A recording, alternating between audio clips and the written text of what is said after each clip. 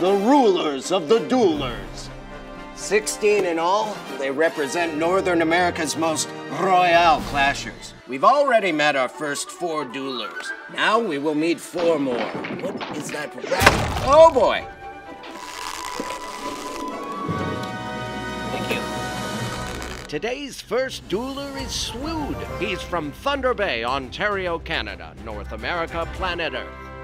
He plays Clash Royale and hockey, but only wears a cup for one of these activities. Guess which it is? How shall I contact our next dueler? Oh, I know. I'll use my brain. Hello, DarthJarJar. Are you there? Yeah. With which card do you personally most identify? The card I identify most with is a prince. He can run really fast, but he gets distracted easily. What do you think the prince's name is? I think the prince's real name is Harry because of his hairy mustache. Sometimes I get apple in my mustache. It's kind of a talent. Speaking of talent, do you have any?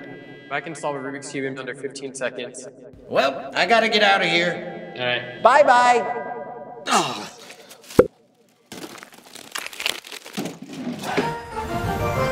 Our next dueler is Davis, aka Gilgamesh, from Cupertino, California.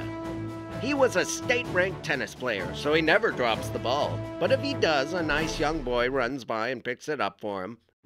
He plans on using his prize money to throw a big party, because Davis is awesome. Last but not least, today's final contestant, who is joining us via hologram. Hi.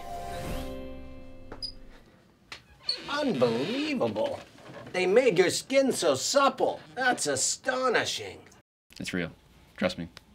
Wow. How did you come up with your gamer name? I used to use some dirty tricks from playing online games. And then the family on my dad's side is actually 100% Italian. What is your favorite Clash Royale card? That would have to be the Knight because he's just a good overall card. He's very versatile. I've always said Knight. Doesn't make any sense. Why would you do that? Oh, and real quick here, I just need to get a photo for the book. Oh.